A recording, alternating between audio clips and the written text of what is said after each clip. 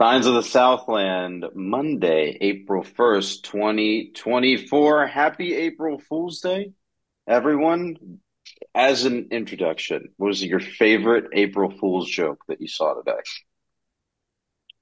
I mean, I saw that a post on the aviation interwebs about how Boeing was inventing the 797, and it was just them changing the three in 737 to a nine on everything. I thought that was pretty funny, but that's pretty specific to my interests. So That's pretty good. Tech last night put up that the letters got taken down from Tech Tower because I think they fell off or something like that. And so now No, it's no, just no, no, called no, no. It was or is, they were intentionally taken off that's because of right, that's light right. pollution concerns. Light pollution. Yeah, so now it's just Tower. Today it's just known as Tower. Interesting, steal interesting. the T and also the E, C, and H. Yeah. Yes, yes. There's an order to it, right? Like you're supposed to Yeah. Oh, eventually yeah. take one off of all four sides. And then you go for the E's, and you go for the C's, and you go for the H's. Yeah, They're not going that's to why be. they gave me that little medal when I graduated. It's because I memorized all that stuff. That was the thing. Don't you Nerd. remember? Is this a I rec think club Cade thing? was handing those. No, Yeah, so it's yeah. for our listeners who don't who are still in school and can still do this. It was run by, I think, student media, but then Rec Club took it over, wherein if you got enough of like the classic Georgia Tech traditions, they give you a little medal. So me being a bit of a try hard, I was like, sure, I got some time. I'll make note of it. Almost ran out of time because then a pandemic hit. Whoops. But luckily, graduating with my master's, I counted the stuff I did as an undergrad. But basically, if you can submit pictures for having done the traditions keepers for, it's like all the core ones and then some of the this, that, and the other thing, they'll give you a medal. So if I you're definitely still in did not. school, go check it out. I definitely did not know this existed. So, hmm. Hold Radclub.org on. slash traditions Hold keepers, on, by hold the on, way. hold on. Uh, It's on my wall. We're doing this live. Oh, Podcasting is a wait, it's visual a medium, of visual course. medium. People aren't going to be able to see it. It's buzz gold and black and white, and it says that's sure tradition enough that keeper. this is a medal. This is a medal he has Yeah, in it his is right a hand. medal. Jake, are It you is are you sure you actually want this medal considering its color scheme? it's black and yellow and white. Yeah, no, It's buzz I'm colored. It's rethinking all my buzz life colored. decisions. It's buzz But colored. yeah, it'd be real spooky if they made a Buzz costume that was in the actual tech gold and navy. I feel like that would be just real uncanny, We don't want real Oh, that. uncanny. We don't want why do that. you got to do this? Why do you got to do this? Stop, stop. We're moving on. We're moving on. A couple of introductory bits of news before we get fully started. Construction has officially started on the new athletics facility, Athletics HQ, on the corner of Techwood and Bobby Dodd Way, named what is it? The Thomas A. Fanning Student Performance Center, if I remember correctly from I the think press that's right. release. So I think as Jack posted on Twitter, the entirety of the front corner or the north, what is that? The northeast corner of Bobby Dodd Stadium is entirely under construction. So keep that in mind if you are around those parts of campus. Speaking of football and Bobby Dodd Stadium, the football spring game, has a couple of additional accoutrements, if you will, added to its pregame festivities on the 13th of April. There will be a yard sale, the Gasparilla Bowl. Gasparilla. At some point, they'll tell me how to pronounce it. Gasparilla Bowl trophy will be on display, and there will be a nice Peckwood market as well. Any other notes on the spring game, gentlemen, before we move on? Clarify, they Uh, mean by yard sale, they mean just surplus merch that they have on yeah, hand. And then the Techwood Market, think of it as the block party just sized down and on Techwood Drive instead of on North Ave. yeah. I'll note that those yard sales wind up being pretty interesting. I went to the track and field one before a Oh, I volleyball remember scrimmage this. years ago, and I got like a nice pair of sweatpants for like 5, $10, pair of socks for like $1. I mean, it's not it was still Russell Athletic, and I think we were like 3 years into the Adidas era, but it says GT on it. This golden navy. You could do worse. Cheap slash free gear is still cheap slash free gear, you know? Yes. It's Exactly. more comfortable because you paid less for it. That's a great attitude. I love that. This probably Let's goes move without on. it probably goes without saying, but the gates next to Calais Plaza and Calais Plaza are like totally not usable for this game. Just because that is Yeah. the active construction site takes up basically everything from where the football area that building starts to the sidewalk to the staircase by the Bobby Dodd statue. So yeah, it's fun to look at. I guess they took out the Heisman statue today. The plaques are off the building now. So they're moving things. Yeah, I don't know if they'll move Bobby Dodd statue, but they definitely had to move the Heisman statue. So that is Well, I imagine as they'll long as move he it comes back, because you know. I assume he will. But we just didn't want him to I get crushed by something. I I think that Bobby Dodd is in that spot for a reason, and this is me just completely off the wall going for this, but I'm pretty sure there was some sort of Letterman effort in terms of like sponsoring the plaza and the stairs there where the band warms up. So I think that's probably static, but I'm interested to see just how the exact footprint changes because and this is us getting a little off the rails here, but we did notice that it's a pretty short building today, the Edge building, if you look at it from the stadium side, and how the new corner will shake out will be interesting because it's short and tight, and it looks like it's a lot more airy in the rendering. So at Yeah. least for me, I'm interested to see how that shakes out. They also lose a lot of square footage because the entrance is elevated by like half a Hmm. story. So you have all these Yep. ADA accessible ramps you have to build to get in there. Yep. And so I think the renderings have the entrance on the actual ground this time. So they'll be able to take up more sidewalk space will be able to be used. And like they won't have to waste as Yep. much space on accessibility.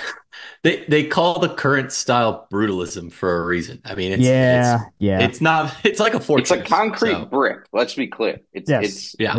It's bad. It's It's a bad. slab of concrete, but it's our slab of That's concrete. So the that's Yeah. what matters. spirit.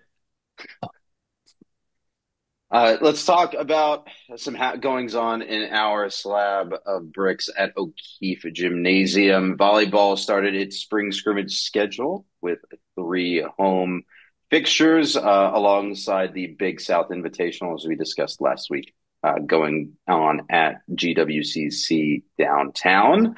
Your three fixtures for this weekend: a 3-1 win versus Tennessee, a 2-1 win versus Virginia, and another 2-1 win versus Auburn. Jack, you were on site for a couple of these. What did you see?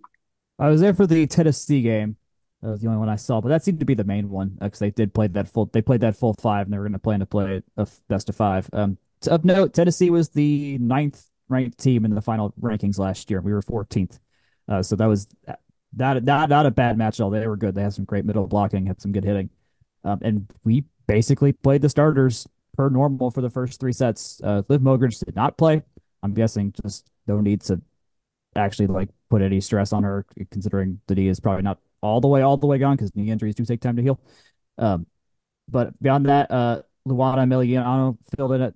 She took this main was it center role, and she was great. They did the normal 6-2 formation rotation stuff they do with Suarez and Mendez and all that stuff. And then a couple of the freshmen got to come in. Logan Wiley, who we mentioned, she played a little bit in that fourth. The fourth set was just basically all subs. So it was our starters 1-2-1, and then the subs won against their subs 1-0.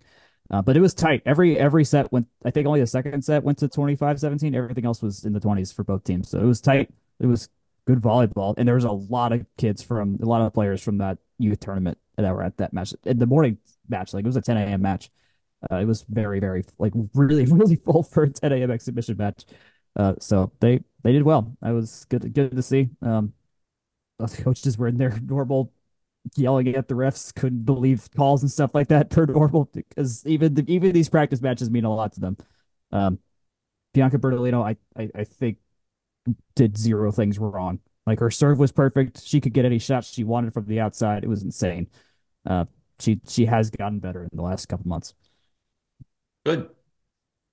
I mean, Uh, one thing that am heartened to hear is just the turnout. I mean, if you sustain a successful program for long enough, people associate with you with that success, right? It's not a Yeah. flash in the pan. It's Georgia Tech and Tennessee. Those are, I guess, names you can recruit to. And if you're a kid trying to notice, you think you got a chance. I see no reason for them not to be in the building. So that's great to hear. One thing that I did notice, I was in the airport on Friday flying up for some Easter holidays with family. I noticed people were already leaving the tournament, so I thought that was a little odd because I thought that went into the weekend. But It's just such a completely unrelated to Georgia Tech. But yeah I assume it's so big that like people are coming and going all the yeah time. it's like that. Yeah, not everyone's scheduled. I don't think everyone's leaving en masse on Thursday, Sunday, or Saturday or whatever the final day of that is. So Yeah, Good makes sense. stuff. The only other note that I had from this is that there was also an open practice, I think the day before these scrimmages. And that Thursday, was yeah, Thursday had looked, there were people there. I didn't go, but their photos made it seem like there was at least some folks there. I mean, yeah. I mean, for a practice, for an open practice, it seemed pretty well attended. I'll So, take. I mean, that tournament was also happening then too. So it's. I mean, if there was going to be if a team couldn't go on Saturday, they could at least go on that Thursday and watch them play too.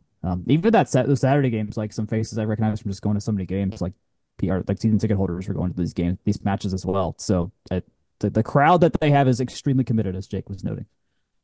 Hmm. good deal. The next spring scrimmage fixture is this weekend in Athens. So stay tuned for some updates from there. But for now, let's flip over to golf, who was at the Goodwin in the Bay Area this past weekend. They finished fifth at six over par. On the weekend, the winner, we don't have to talk about them, but they were the only team under par at one under. So this was a very, very difficult course on the week. Some other conference schools that were in the mix, Stanford and Clemson. So get your really good competition in there. Tennessee was also in the mix there as well. I looked at the field and it was very weirdly like, you have your Stanford, your Tennessee, your Clemson, and then a bunch of West Coast schools because it's on the West Coast, and then also App State and Howard. I, Got to I, get I tournaments don't in know. somehow, I guess. I don't know. I don't know how the sausage gets made on some of these tournaments, but this is how these fields get put together. In terms of individual scores, Christo Lamprecht, Bartley Forrester tied for 11th, both at even. Carson Kim at tied for 33rd at 3 over. Hiroshi Tai tied for 68th at 8 over, and Gail Fontenot tied for 80th at 9 over, but his score did not count towards the team score. The final event of the golf regular season calendar is Calusa Cup. That is next weekend in Naples, Florida. Gentlemen, anything on golf before we keep trucking along? Bartley's final round was a 66. That's his best of the season, so at least of the spring portion so far. So good to see some hot golf with ACC's 2 weeks away. That's ACC's effectively as NCAA proto NCAAs in terms of the level of talent we're going to be facing. So got to get hot at the right time, as we're seeing with both NC State basketball teams right now. Yeah, I mean, there that's the place to be. But I guess we're uh we're kind of past our basketball era, so maybe we skip on by that. The other thing that I'll notice here is that if we're taking a look, or at least we're taking a more future-facing look on this team, they've been consistently that top five, six in the results, at least this spring so Yeah, far. yeah. I think at this point last year, they were probably like that first or third in a lot of their tournaments. So it's like a slightly lower gear. I don't necessarily think it's predictive But like of barely lower anything. too, like barely lower. Yeah. Like it's in that range of where they could, like last year could have been at this exact same spot. They could have been plus a few strokes better, a few strokes worse. Like it's just right in that middle tier of just like they're obviously in that still in that elite tier. And then just you miss a few putts here and there, and then well there you go. Now you're fifth at a few strokes under where you want to be. But so Yeah, and I think, well, to our benefit, I think Lamprecht has sort of settled in, and he's oh yeah, gotten a little yeah. bit more consistent as the season has dragged on. So hopefully that bodes well as we head into the back stretch of the slate and towards the postseason. So we'll keep an eye on that. Let's talk about softball next. The first game of the week was at Kennesaw State, and that was postponed due to weather. Weather this past week was nasty at times. Yeah. But and that really did not end for the entirety of the week as Tech went up to Syracuse. A 1-2 series loss in one game that had a frozen field situation Basically, also. yeah. Really weird stuff. I'll get the results out to you, and Jack, we can walk through the performance here. Game one, a 5-1 victory for Tech.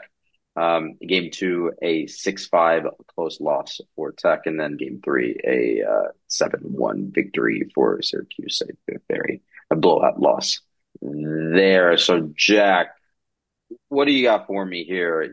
We saw that article last week where we talked about how Tech was getting really good at hitting, and you know, not a particularly good performance at the plate this week in comparison. No, not at all. I mean, there's some pitching spots where we could have been helped as well. I mean, Sophia Voiles was fantastic. It's basically if Sophia is pitching, we have a much better shot compared to our other pitchers that were going to get a win down. Norton had, I mean, there's so many games someone's going to have the off night, the off game eventually. It seemed like Kinsey Norton had hers during this series as well. And then it plummeted to sub-freezing temperatures. And the stuff gets weird in games like that when you're dealing with just weirdness in that regard. I mean, they're still Oof. making solid contact, but it's not great. I the note Michaela Caulfield, she pitched what she finished the in game two. She pitched four in a third innings scoreless, which react to which, and then she pitched some in game three. That got her to 10.1 innings pitched without allowing an earned run, which was an inning worse than what Nelman's career started with. So she started really good for a game and a half, and then finally Syracuse was the ones that got her. Uh, yeah, I don't know. This doesn't seem like the worst series ever, but also one we should have won. Like we should have won I two. We should have won two of these. Jack, you've opened a horrible door for me to be a pedant. It was only sub-zero from 4 a.m. to 6 a.m. on Friday. As a Oh my Northerner, God. I have to do make sure we set the record straight on that. But building off of the commentary there, I just feel like this is a series we had to have. Syracuse, they're solid. They're a top 100 team. They're not bad, and it's in their building in bad weather, cold weather, weather that Southern teams usually get dinged for having to go into. Like it Hmm. happens in all the outdoor sports of going up north. And I was listening to D1 baseball a couple weeks ago, and they're saying the same thing about Miami visiting Notre Dame. It just happens, but that's also the sport, right? You got to take care of business. And I feel like this is a take care of business series. It really would have been nice to get scratch another run or two across in that second game. I think it's unreasonable to ask for to expect sweeps, but Syracuse has played a decent schedule, a harder one than Georgia Tech, to be frank. But I do think Tech grades out a little bit higher, and like I said, it's one of those where man, you just kind of wish you had the second game. Not again, not the worst thing in the world, not dire, but it does push us out of my tournament field at least. So that's kind of where I set my mood at. A couple of notes from me on that. This is Tech's third straight ACC series loss. Hmm. So they have not won an ACC series since that NC State series to open the slate. On Syracuse specifically, Jake, do you remember a couple years ago when Syracuse softball and women's basketball basically imploded in back-to-back months Didn't with volleyball massive also scandals? implode in that year too, or was it because Syracuse More or has less, imploded their volleyball team in the last few years here too? the scandal that caused it, I don't remember the exact details of the scandal itself, and we'll set that part aside for now. But the roster exploded, or the roster imploded, for lack Yeah. of a better term. Hmm. And now you sort of look at that or you look at that from now and you're saying, okay, well, in women's basketball, Syracuse has obviously turned into a top 25 caliber team, right? Yeah. Volleyball, I think they're still having trouble, so can't really Yeah. put too much stock in that. But now Tech, who has at least you can put some thought towards, okay, Tech has a talent advantage in this series against a team that did have to retool its entire roster cover to cover a couple of years ago and was not necessarily good when they had to do that. I don't know. I don't feel good about this. Like that, I, it's foreboding I to was me. looking at the standings. Those were Syracuse's first home games of the season. Mhm. They hadn't played Yeah, once at home, so I would not discount a thank God we're very home now. motivated. Yeah, Yeah. like they finally get to Mhm. play on their actual stadium and all the comforts that that brings. So I would not discount that at all. Just some other just conference based stats. Our 91 conference runs are second, only to Virginia Tech's 96. They also have just only 27 more runs than us on the season. So like we're Nine, still 90, we're still scoring a that bunch. was that was wins, you said? No, 91? 91 runs scored in Runs scored. conference split. Yeah, Okay. yeah, conference Oof, split. Yeah, yeah. Uh, went right over my head. that said, we are yeah, yeah. Granted, this and looking back, we played Pitt and NC State. They both only have one conference win so far. So those are the ones you Yeah. absolutely had to have. Syracuse is third. Is we played the bottom three teams in the conference right now and beat. We won the series in two of those cases. Um, and then Louisville's coming up. That's their fourth. Their bottom. They're the fourth worst right now by standings. So like you got to win. Like we have to keep winning these games. And so yeah, losing these series is no longer excusable. Pending, I And know the we'll various Louisville things we have around this particular group. I was going to say Pitt's one win. It's against Louisville. Dare I say that's a series that if you're Georgia Tech, you're looking at it as something they need to win, and if you're Louisville, you're looking at it as something you need to win. And Tech, of course, does have the scheduled break from conference play this week, but they head to Auburn to play. Gents, this is a daunting slate. Certainly more daunting than the Syracuse team they just played, and certainly more daunting than the Louisville one that comes up next. The collection of teams, for the record, to just put it out there, is Troy, they get Wednesday. That'll be actually at home, not yet in Auburn. But then they get Auburn in Auburn on Friday, Louisiana Tech in Auburn on Saturday, and then a doubleheader later game against Auburn later on Saturday. These teams are quite good. Louisiana Tech is one of the best mid majors in the sport. I believe they're currently leading the CUSA, if not in standings, certainly in Yeah, metrics. they're I see them as a top 40 team by quite a decent margin that would put them in the field mhm. as an at-large. Auburn, of course, most SEC teams are pretty good, but playing a top 25 team on their home turf is pretty solid. And then even Troy rates out pretty similar to Georgia Tech at its top 100 team. So These are the games where they got to prove themselves. Like this is where you got to yep, take the learnings from Clearwater and put it to work. Like get that, figure out whatever pitching things you like. Hit the same way. If you hit the same way, we're fine in terms of like you yep. can't say that was bad, but like you gotta figure out ways to not allow 10 runs a game. Not don't rely on scoring nine, but you just make sure you don't allow like 7 or 8 every time. Can I borrow a concept that Kurt Hoyt brought over to talk about women's basketball? Yeah, And I think it's super telling. This team's in search of its marquee win. Would you yeah, agree? yeah. Like, I think that's and fair. Auburn's a great chance to get one, but like they've been treading water against teams they rate very similarly against. That's fine, but you got to get one or two of these and stack up some more of these wins if you want to be in the tournament picture. I Yeah, feel like. yeah. Because it's the only ones you have. The only chance you have left are this and Virginia Tech. Like Yep. that's it. And Virginia Tech's a little spooky. So And that's it. They are It's a spooky. chance in name only, Spooky and Jack. yeah, on the road. So yeah, this is yeah, you have to do it now. I'm just looking at our RPI, not that it's the gospel or anything like that, but Louisiana Tech's 45th and Auburn's 21st.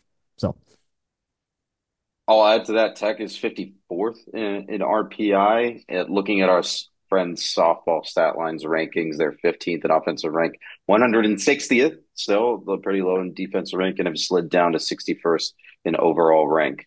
So they yeah, are and still 1-8 in Q1 games. So I that kind of tells you the story. mhm. Like yeah, Jake, you were saying, it's like they're able to either 5-2 in Q2 and 8-2 in Q3. They're able to beat teams right around their skill level that are even with them. But once you get one little ding above, it kind of goes to hell. yeah, and I do want to just kind of close or round out. We've talked, at least alluded to, Virginia Tech, Louisville, and this tournament situation this weekend. The last team Tech has to close out ACC play is Virginia. The end of the season is coming up remarkably soon. And Mhm. getting Virginia at Tech is a good thing. They've acquitted themselves well this year. So it's certainly a spooky slate, 3 or even 4 out of the next 4 weekends. All these teams have quite a bit to play for, whether you're Louisiana Tech, Auburn, Louisville,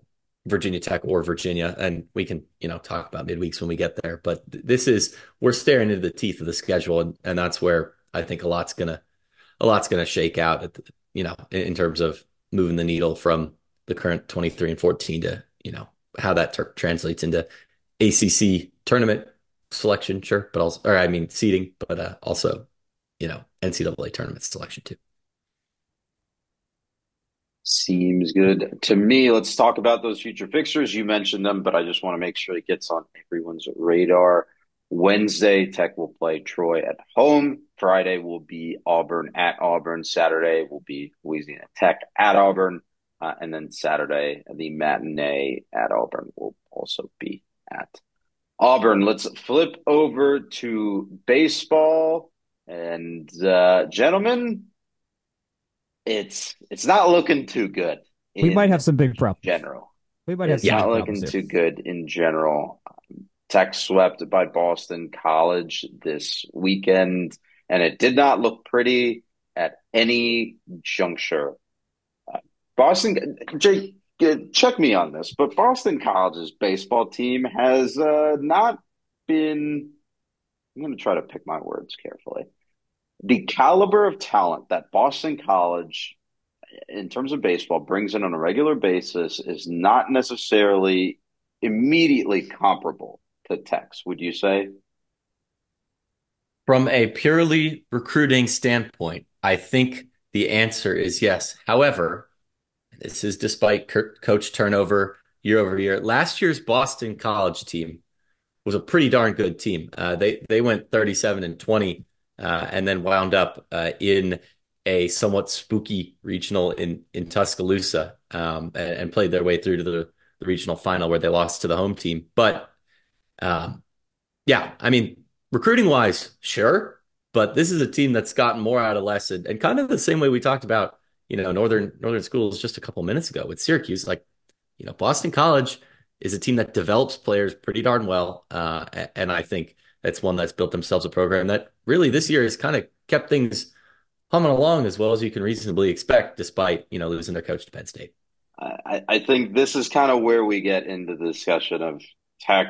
Tech's problems are at this stage of the season, they're about halfway through the slate, are effectively the same as what we mentioned to start the year, right? They still struggle with pitching. They're hitting okay, but at the rate that they're giving runs up to opponents, it's unsustainable to have to rely on clutch hitting or hitting period to bail you out. And it sort of begs the question what the next steps are, right? I do want to couch this real quick with we're talking like this, not just in a hey, like the Boston College series did not go as expected. Georgia Tech played Boston College, which is by all metrics a reasonable bubble or potential regional team. North Carolina, which is probably a top 10 team, maybe top five by most ways you slice it or Hmm. most ways you analyze it, but one that's shown flashes against NC State, another top 20, top 25 caliber, talent wise, type team. I do want to couch it with that. Like, this is a team that has shown flashes, but We still cannot pitch to save our freaking lives. Our yeah, main, our main, And that's our the ma- end all be all, right? our Like main names that from is last year. Our main names from last year. Terry Busey. He's only appeared in 6 games. He's got a 15.75 ERA right now. Ben Kingston at 4.61. That's fine. Carson Bowers at 249. He's pitched well in his innings so far. And then Logan McGuire's done okay. Aiden Vinatieri's done well. It's basically outside of Ballard and Vinatieri, you're just praying. It's just that bad. Like we can hit fine. Drew Burr's still eighth in the country in homers. He's not going to hit 4 homers a game all the time, and he very much hasn't ever since that game as well. When he got himself to 10 or 11 or whatever that was. But after the Georgia series, saved the NC State series, we should have gotten run ruled in the third game of this series at home. and we couldn't get the job done in extras because we just didn't have the arms to get through the 10th inning. Uh, and, and there are still games where we just can't hit for anything. We just barely beat Georgia State a couple weeks ago. Like that took some absolute magic from Burris and Ellis. So, uh, would you try the same thing over and over again? Do you think that calls for a mix up in a way? Maybe. Yeah. I'll add this to the mix because Jake, I know you have some other thoughts on that too. This is Tech's sixth consecutive loss. They are now 3-6 in ACC play after starting out 3-0. North Carolina is back on top of the Coastal at 10-2, and they've won 9 straight. So, and I'm pretty sure that includes That includes our the games. Tech Yeah. series. Yeah. So, I I feel like we swing somewhat all over the map. There's times when I'm the optimist and Jack's the optimist at other times, and that's what makes for good banter. And I think the most telling thing to me is that it seems like we've all kind of arrived in a very similar spot here. We've noted that we Tech plays in a tough neighborhood, right? But they have a slate of brand new facilities. They've been recruiting very well. And at the end of the day, how many pitching coaches can one go through? I think that's where my thought keeps going back to. It seems like we've tried this before. Like, Hmm. okay, there were that 2019 team, we talk about them all the time. They were great. They were wonderful. Then you bring in Danny Burrell. Okay, this team's going to get to the next level. And it never got there. And granted, it's been half a season, but at the same time, like I mean, it's half the games is it's half yeah, half that's the a real games are over. that's a real sample size now. And That's you can predict off of that for the most part. and and I think the telling thing is Terry Busey was good last year. Like It was it amazing. seems like it seems like the variance is just so high with year over year turnover, and how much of that is new pitching coach versus old pitching coach, how much of that is managing. It just seems like and I don't know. Credit to our fan base, but I don't think this is a group of people that's reset any expectations at all for what this program could be. Because darn straight, they're one of the best programs in the history of the ACC, up there in terms of like Right. conference titles, and maybe not necessarily Omaha appearances, which again is a whole ball of wax. But the expectations are high because the tradition of winning, at least since the '80s, has been pretty high. Like we don't have to get into like '60s or '50s wander in the wilderness type thing, but it's also a different game than it was back then. And now I'm Yeah. derailing my own point. So well, your point about the Omaha thing is salient because that is the next step, right? Like that has Hmm. been the next step the entire time is to consistently be in super regional matchups and consistently be in that conversation for Omaha. And that's where Georgia Tech has almost rightfully earned its reputation at the national, the tournament level as perennial underachievers, right? Like yeah, there is a constant. I, I mean, when is the last time that they made it to a super regional period? Not even advanced, but just made it, right? That the last time they made it to '06 when they Omaha, went to more or Omaha. less. Yeah. Yeah. It, so you're talking about almost 20 years now, Yeah. right? Of On the verge. of the Yeah. same old result, and it's not just okay. They're making the tournament every year. They're lockstep and like they're shoo-ins. They're always going to be in that mix, and oh, they just can't. Like randomness is getting them out of the hump. But in the last 10 years, right in the Jake and Akshay era of being at Georgia Tech, they missed the tournament half of those times. Like Yeah, it the never felt like level of it's never felt like the arrows truly pointed upward in a real Yeah. way that you could be like, okay, you can put real faith in that. It's a flat, a little bit of spurts of up, and then noticeable drop down, pick it up a little bit, flat. It's not pointing on the regular up in any way. Uh, I'm thinking about when Pastner got canned. It seemed like eventually there was just Jay Bat just and the current athletic leadership. I think saw like there is not a very like he may be a good coach. He's a solid dude, of course. Still lives in Atlanta, as Ken told us. Awesome guy, but just like clearly that program was not going to get to a spot it needs to be under him. And I don't No, and obviously Danny Hall's a very different case because he's been here for so long. He's got an honorary degree and absolute tech legend in so many different ways. But the thought process that went behind the Josh Pastner removal, I wonder how far down the line they've gotten to that with Danny at this point, because eventually you got to turn things. Like baseball is a very prominent Georgia Tech sport. You can't just float like this forever. Um, It's just a wins matter. constant When sense of you malaise, right? Yeah, Like well, right. for the last 5 or 6 years, it's just been they're putting the same product on the field, Yeah, yeah. right? well, and Outside of that 2019 season, yes, you can give them COVID. Like I think we kind of talked about the 20 season as being sort of that like what could have been, but the last but like 21, 22, 23, now 24, it's the same story. Yeah. Yeah. and and And and granted, and even before. that whole team has turned over, but like they still got swept by UGA that year. Like I remember that. It Yeah. wasn't fun. Like, you know, Yeah. I don't know. It's it's notable that when there's only a couple pieces that don't change and the rest of it's not changing the results any further in any substantial way that would signify real progress is coming to the team. Uh, I mean, as you say, randomness is definitely part of baseball, but you eventually average out to where you should be over a 20-year span. So that and the results in those last 20 years are telling. They absolutely are. I'm just thinking about right now, like where would we be without Drew Burress right now, too? Like this team wouldn't have anything to really identify with. Like we're the Drew Burress team right now, and without him, I mean, it's the catcher youth thing's not exactly in an elite stage. Like we don't have any elite like obvious first rounder right now. It's just Drew. I mean, obviously a couple of good pitchers, still some relatively good hitting. Like our averages in the lineup are not bad at all, but uh, like this entire season is resting on one guy right now. If he gets hurt, that's that's the season.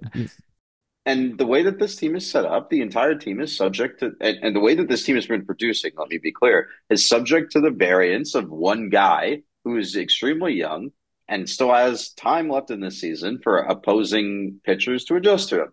Now, that being said, halfway through the season, it seems like they've started to a little bit, but it's college and college pitchers make mistakes at a much higher clip than pro pitchers do. And there's that, and we always have to Mm. consider that. But still, you've put all of your eggs into the we will outshoot you on a regular basis basket, and not into the we will do the right things on the mound, or like not even spect a little bit into the we will do the right things on the mound bucket, right? Like you have to be holistic, like to win championships, to win regionals, to be top of the sport, you have to be at least a modicum of well rounded. If you're going to hit this well, go for it. That's fine, but you can't win. Like it's just not feasible. Just the way that baseball works and the way that the ball bounces, it's not feasible to say, okay, I'm going to win every game 11-10 Right. because 10 is still a lot, right? I don't know. I think we're kind of starting to talk in circles, and I think what we're saying is there needs to be an evaluation of this program, and at least seeing what needs to change, right? Like you tried the pitching coach, the hitting coach has been good, hitting has been consistent. You've tried the pitching coach. Recruiting's What been else? good. Recruiting Yeah. has been good. So what else can we change? What else can we evaluate? Where are we going wrong in our process? Is that talent evaluation? Is that talent translation? Is that player development? Which piece is not working the way that we expect? And then we sort of root cause from there, right? Yeah. Yeah. Whatever that process looks like, I would imagine they're thinking about doing that or something like that. Like, there's always constant evaluation happening, but yeah, they figure out where what's broken. You got to find out what's broken so you can fix it. So, Gotta debug the whole machine to figure out what's have wrong. they tried turning it off and back on again? Oh my gosh. And on Jack, that you're a funny note, guy. You know that? Eh, and on that note, let's take a quick break. Back in a tick. Yeah.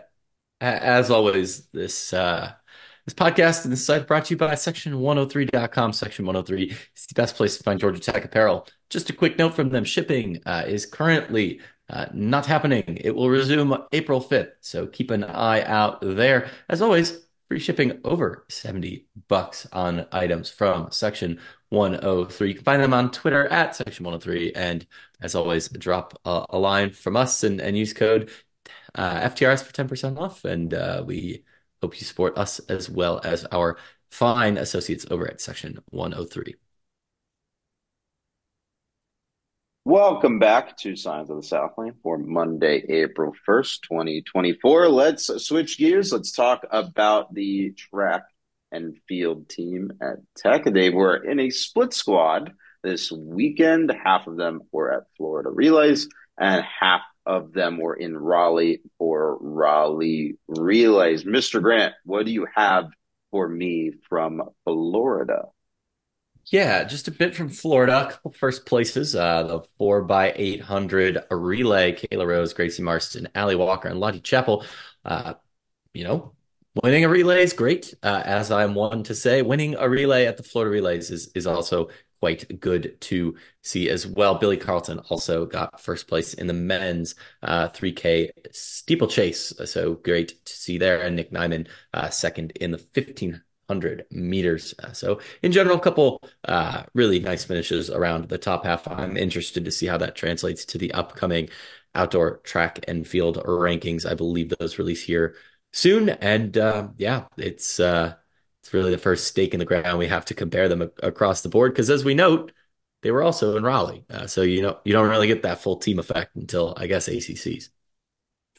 Yeah, and just to talk about Raleigh a little bit, a couple good times here and there. Cole Miller and Tristan Autry did really well in the 3K steeple. Both finished under 9.5 minutes. In the 10K, Devin Wade with a 29:39:92 time. In the women's 5K, Mary Brady and Helena Lindsay with a 16:09 and a 16:23, respectively. So a good competitive set of times coming from Raleigh.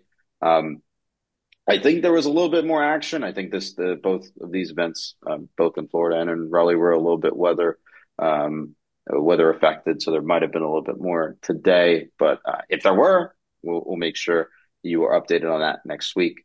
The next event for track and field, they'll be back in Gainesville for the Tom Jones Memorial. That'll be on the 12th and 13th of April. Gentlemen, shall we move over to the tennis courts? Yes. Sure. That sounds affirmative to me. The number 32 Georgia Tech men's tennis team back in action, hosting a duet of games versus number 14 FSU and number 50 Miami. A 4-3 loss, a close decision to FSU, and then a 4-1 bounce back win versus Miami. Jack, what do you have for me on this FSU series? Uh, singles wise, matches weren't terribly close, so that was a deserved 4-2. Andres Martin, number 60 in the country right now. He was playing the number 4 player in the country, who's Kornut Shovnik, I want to say is how you say his name here. But he won 6-3, 6-3 of the number 4 player in the country. So that is telling for whenever he gets to singles tournament time down the line, which is really nice to see. Then Chris Aurora was the only other guy that won for us. All the other singles matches were absolutely not close. Doubles won pretty handily as well in the 2 matches that we won. And then Miami, nice to just, beat a team. And also, FSU's 14 in the country, so like they're good. We're sitting 32, and then Miami's 50. So that was a match we should have won that we won. Yeah, good. Lost the doubles point versus Miami, but a clean sweep in the singles department as well. So good to see that bounce back there. I'll add that I think, Jake, we've been talking about this team having a lot of near misses for their quality top line wins. And to me, that FSU close loss qualifies. Right. It's another opportunity for a marquee win. And it was just right there. And FSU just was better on the day. Yeah. I think I think it's again, it's an opportunity that'll come along. But at least the individual wins, I think, are certainly worth noting. That's something that may not translate in a wins and losses form now. But I mean, Andres has always kind of been the guy, right? And it's good to see him playing in terms of taking top line talent to the brink there. One thing I do want to note is those those games and sets do matter. I mean, if you can improve your ranking and get yourself a better draw come NCAA time, I mean, it's not True, something that true. translates to wins and loss or team making the tournament or anything like that. And obviously, he's number 16 in the country, so he's pretty darn good as is. But if you can not face that number one guy, in what would that be, like the third or fourth round? Like that's more It's power to helpful. you. Yeah. hmm push that off as far away as it could be, and that'll be good. But just a Yeah, thought.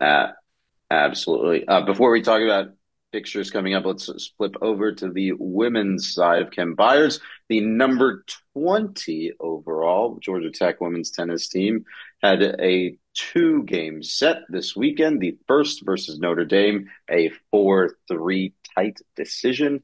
Won the doubles point and split the singles versus Notre Dame. And then versus Louisville later in the weekend, a quick, clean, and easy 7-0 victory. Jack, you were on site for Louisville. Anything interesting stick out to you? I checked Louisville's ranking and I couldn't find it, so that verified what I thought I saw on the court was that they're just not that good compared to the rest of the ACC. Carolee and Sharapova just absolutely wiped the floor in their doubles match, and I think in like 20 minutes. Like I literally think it just took 20 minutes for them to finish. It was quick and easy. And then we were up pretty quickly in all the singles matches, so it was clear to me that it was just a very much overkill, and we won a lot of sets 6-1, 6-2, 6-0, stuff like that as well. So, um, yeah, I think it was what you need to do against a team like that. Winning right now for the 20th team in the country, like that's big. You can't lose the easy ones like this. So I'm glad they won this well.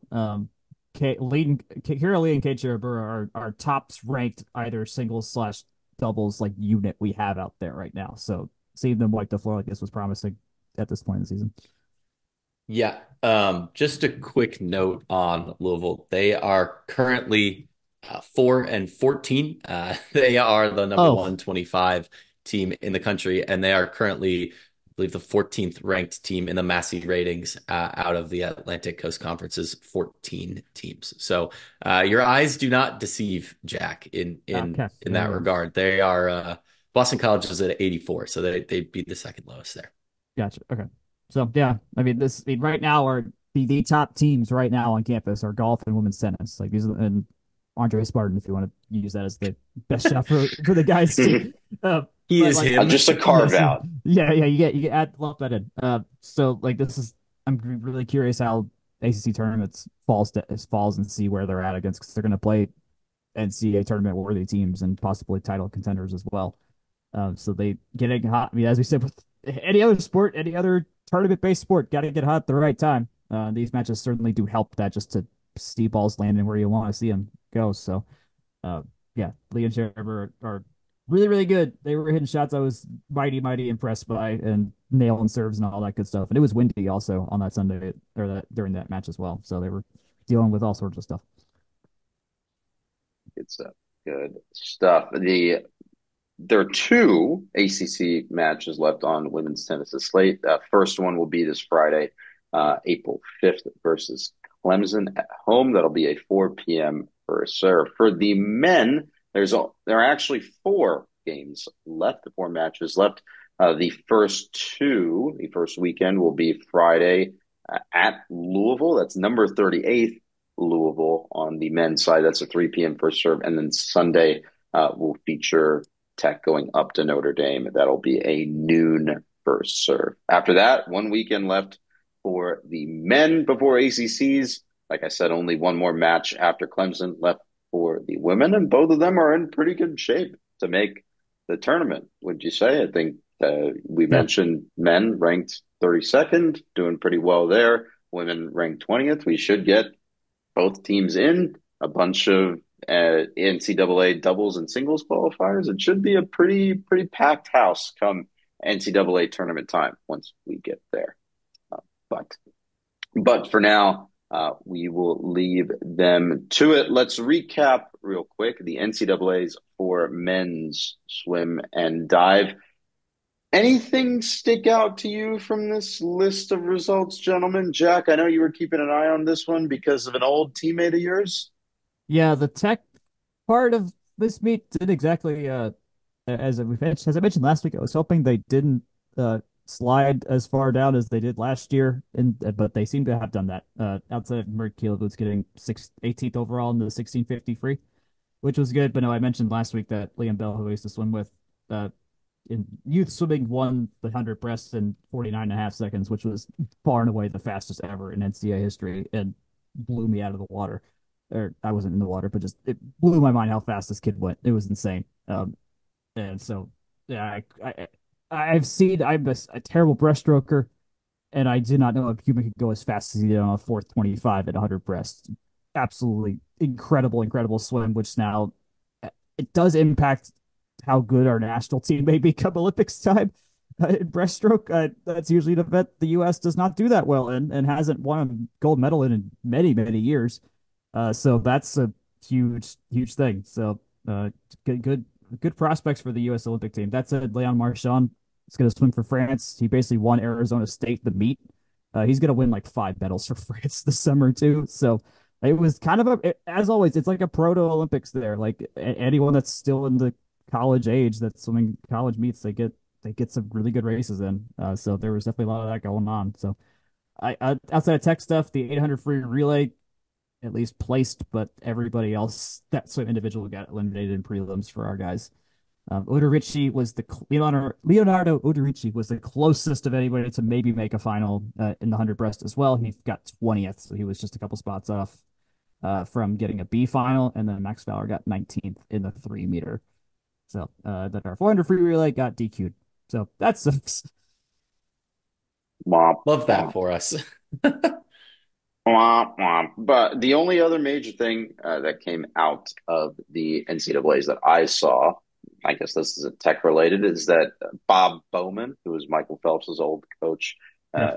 and right after winning the NCAA title with Arizona State, took the job at Texas. So It was like known that Texas's was swimming dynasty never dies. yeah, it was known it was their coaches like last year and stuff like that over there. And Yeah. he's a legend of for Texas as well. So it's very much Yeah. I'm not saying it's a Nick Saban retired kind of thing because Bob Bowman is more like the Nick Saban of swimming just in terms of legacy, but it is the you take one of the best jobs and go get arguably one of the few better jobs that exists in the world, at least in that college world. So Very interesting stuff. Men's swimming, the politics of the backroom dealings of men's swimming never cease to amaze me at times. The wheelings Any and the other dealings. the wheelings, the dealings? Yeah, indeed. Any other news and notes from around the flats before we wrap up here? Uh, I believe there was club lacrosse in action, wasn't there?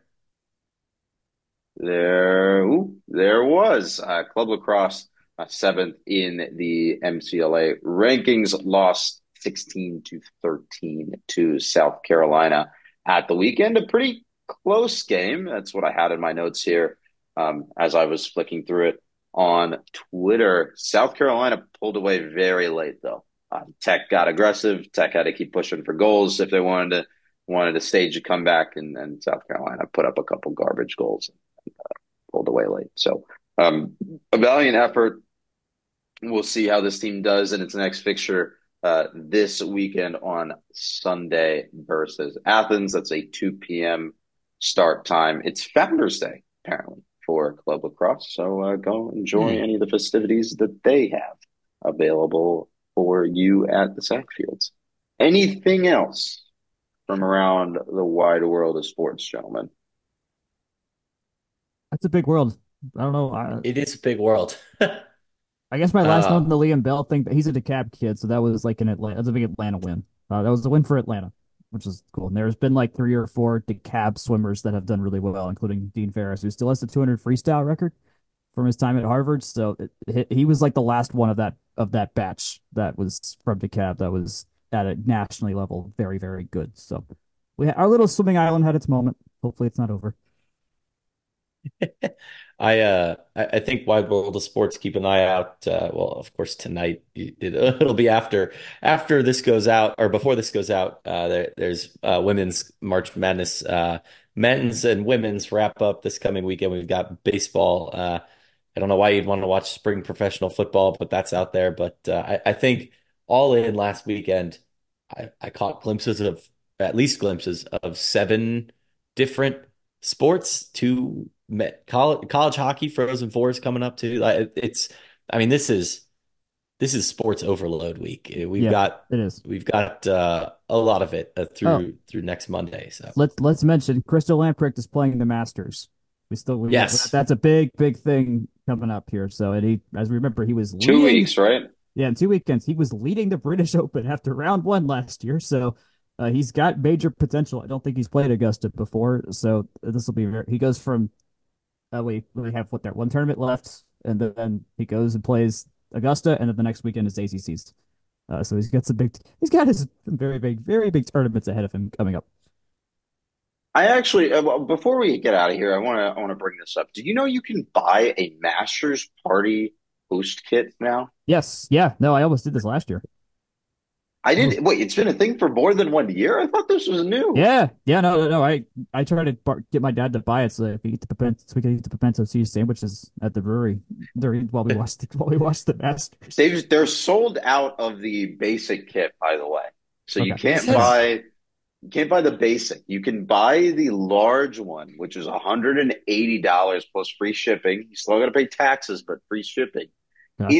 In the kit, let me read what it's got. 24-ounce tin of egg salad, 24-ounce tin of pimento cheese, 24-ounce tin of pork barbecue, 6 packets of plain potato chips, 6 packets of barbecue potato chips, 6 cookies, 6 packets of Georgia pecan caramel popcorn, a sleeve of 25 Masters branded souvenir cups, a sleeve of 12 sheets of Masters branded wax paper, a pack of 12 Masters coasters, and hosting kit materials. Note, bread and buns for your sandwiches are not included. this has massive COVID takeout energy in a way that I don't think I've seen in like 2 years. But it's like, wow, just Longer than slap it that, all in a but box and send Yeah. it out. But so like Jake, we're May doing this, right? 2020, don't let your local businesses die. This is that energy right there. So So Jake, I should place one of these and send it over to your house, right? I'm a seafood guy. I see food, I eat it. Like, let's go. we should wrap up. I want to go watch Caitlin Clark. I gotta go eat dinner Okay, too, Jake. boys. Thank you, gentlemen, for joining me today. Thank you for discussing the Masters hosting kit with me today as well. Jake, where can the people find us? Yes, as always, you can find us at fromtherumbleseat.com. You can email us at fromtherumbleseat@gmail.com. We're always looking for ideas, so feel free to send them our way. Even if it's, a guest that might interest you, let us know what your thoughts are there, and we'll try our best to make it happen. In terms of Twitter, you can find us at FTRS blog. I'm at Jake Grant 98. Jack's at Jack Nicholas. You can find us at FTRS blog, and you can find section 103 at section 103 or section103.com. Remember, code FTRS for 10% off. You can find us on Facebook, Instagram, and YouTube at From the Rumble Seat. And you can find this podcast wherever fine podcasts are sold. Please rate, review, tell your friends. We really do appreciate it. Until you hear us next time. Good night, good luck, and go Jets.